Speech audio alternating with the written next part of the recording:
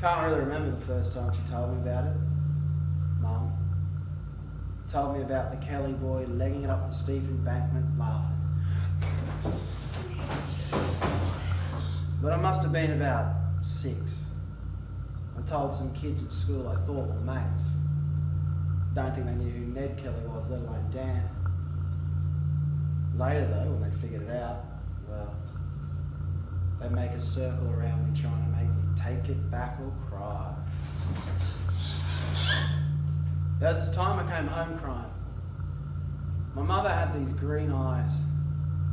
They looked vivid and keen against the red blood and the bruising.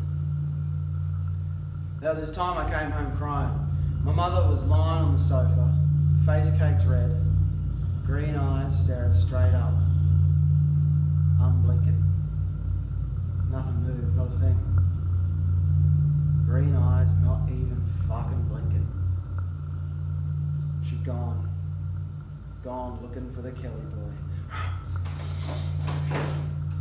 The Kelly's eyes were brown. My mother's eyes were a shining, fizzing green. My eyes are hazel, don't know what that means. His eyes were blue as he looked up. Rage blue. He had my mother by the hair. The shotgun was right there. Right